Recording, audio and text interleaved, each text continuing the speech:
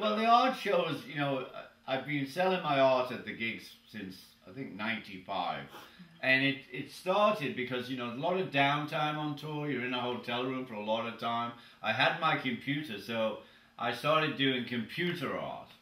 Yeah. And by chance, Neil Glazier found out and came to see me and said, you know, we could do something with this. And, you know, I said, okay, well, what can we do? And he printed some up, and, you know, there was very little pixelation, which was good.